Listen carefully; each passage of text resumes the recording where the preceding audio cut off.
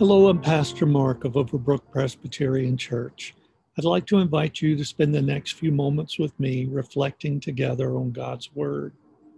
Today, we will continue in 1 Peter chapter 1, today focusing specifically on verses 24 and 25.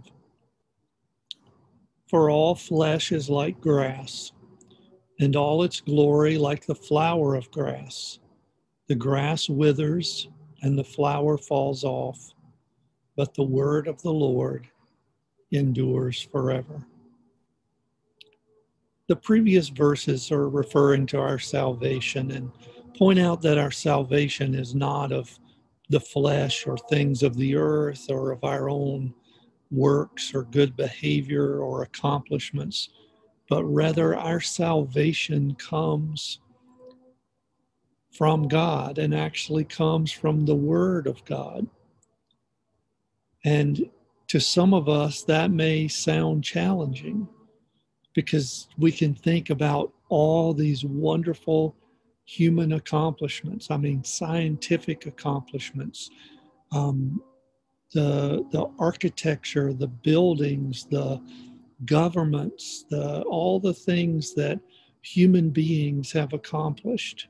And when we compare that to the word of the Lord, it can seem like, really, or are we really getting what's best? Would we not be better off if our salvation was based on the things of man's creation and accomplishments? But just think with me a moment. Think about the Roman Empire, how great it was, how vast it was. But notice that I'm using the term was because it is no more. And the great architectural accomplishments that the Roman Empire accomplished. And yet today, if we visit that, what do we visit? The ruins of that.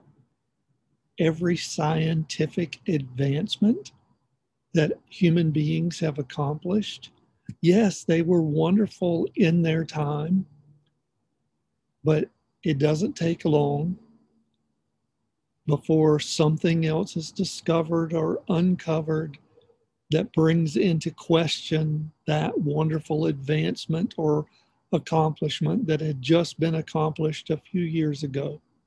And either turns it upside down or causes us to realize that we really don't understand as much as we thought we did.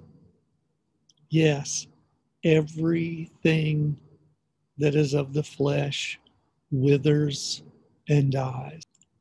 It can be wonderful and it can be impressive and it can be a thing of power and great importance in its day and time. But all of it passes, all of it withers. And the thing that stays the same is God's word, the thing that endures. I was told that Voltaire, who was a great atheist in the 1700s, he used to claim that within 100 years of his death, Christianity would be wiped off the face of the earth, that the Bible would have no meaning and would just be totally discarded. Guess what? It was about 50 years after his death that his own printing press and his own home was being used by the Geneva Bible Society to print more copies of God's Word. And I dare say today, many, many, many more people have read the Bible than have read anything that Voltaire ever said or wrote or published. I find this passage so comforting and so reassuring.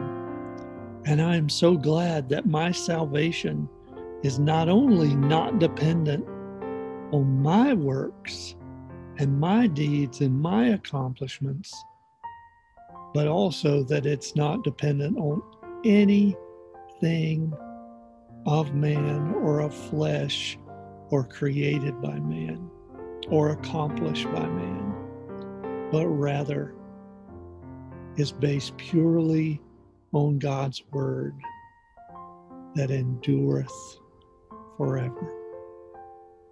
Thank you for spending this time with me today, reflecting on the Word of God for the people of God.